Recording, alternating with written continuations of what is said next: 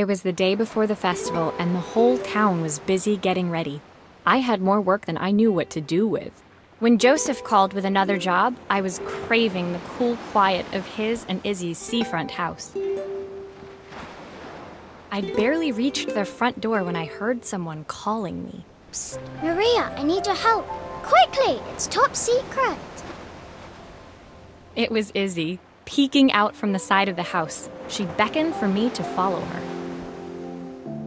She led me through to a beautiful, unruly garden overflowing with flowers of every color. Nestled among them was a playhouse, its doorway almost completely obscured by a towering rose bush. You have to squeeze past it and breathe in real small, like this. Izzy took in a big gulp of air and crawled through the gap and into the playhouse. I hadn't planned on crawling in the dirt today, but the life of a repairwoman never did run smooth. On the table inside, there was an electronic toy. Not exactly the usual stock in my parents' antique shop. I had an accident. I didn't do it on purpose or anything, but it won't turn on anymore. Can you fix it for me?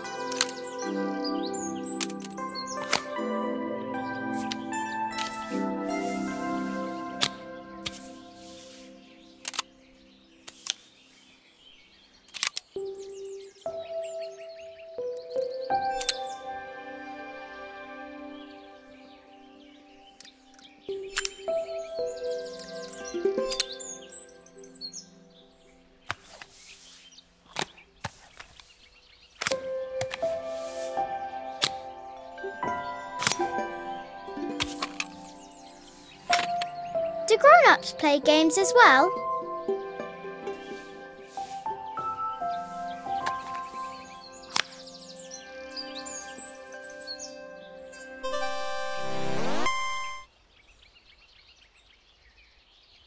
Can you show me how to play?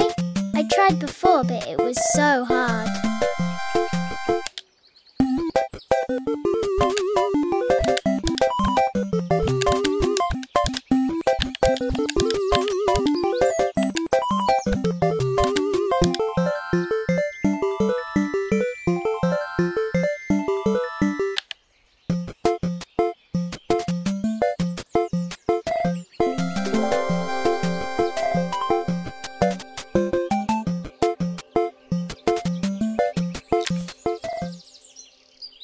Her toy fixed, I watched Izzy retreat into its screen, taking refuge in a 3-inch world of her own.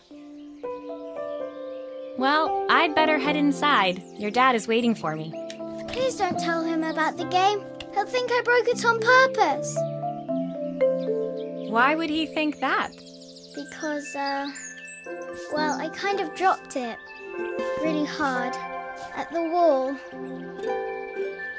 Izzy looked down, scuffing her shoes on the worn floor of the playhouse. My dad's said I have to go to this stupid festival tomorrow and put on a stupid dress, and I don't want to. All he cares about is working. He never wants to see me unless it's for his job. I'm not going. He can't make me. With that, Izzy dove back through the rosebush and disappeared into the wilds of the garden. She was so young.